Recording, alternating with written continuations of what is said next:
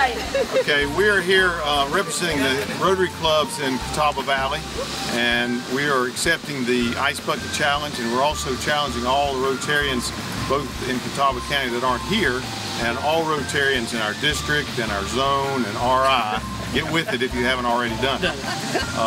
One of our former members, Bo Klein, suffers from this disease, so we're doing that in honor of him. And we also want to mention, while we're at it, the Cycle Challenge on October 5th. We want everybody to participate if they can, sponsor if they can. This is something that is going to benefit pediatric cancer, and it's a great thing that is going to be on Rotary Day, October 5th. So if we're ready, we have properly challenged, and everybody ready? I'll go, and then it'll go out from here. Yeah, 1, 2, 3.